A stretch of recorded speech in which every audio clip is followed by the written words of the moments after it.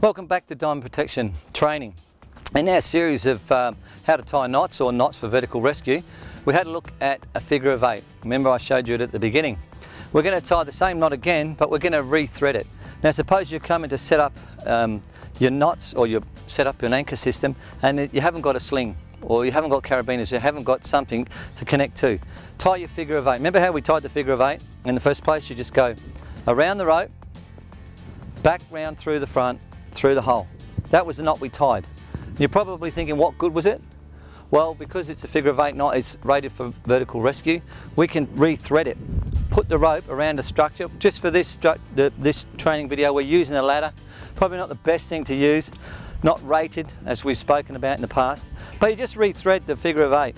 Just put it through there, go round the rope, back through the hole, back round the rope, and back through the hole. Very easy to do. I mean, it sounds easy for me, I've probably done it for a little while, but it's not a hard knot to tie. Okay, now I'm going to show you it again.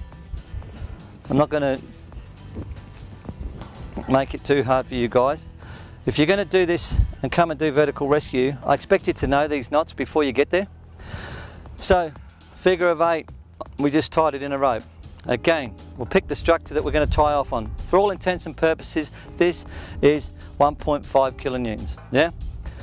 We'll put the rope back through itself.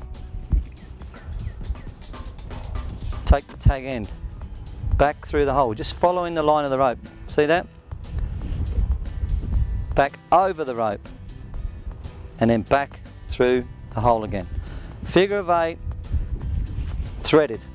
Remember what I said about dressing knots? We want them to look nice. You're hanging off of them. So that's how to tie a figure of 8 threaded. Okay, so that's another one in our series of how to tie knots for vertical rescue. We're going to be back and I'll be showing you how to tie a figure of 8, double figure of 8, or bunny ears. So I'm inviting you to, if you haven't already, subscribe to us on our YouTube site down there. And have a look at what we're doing with regards to training in vertical rescue.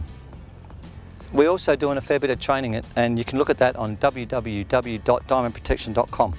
So I look forward to seeing you again as we have a look at our next knot, double figure of 8 bunny ears.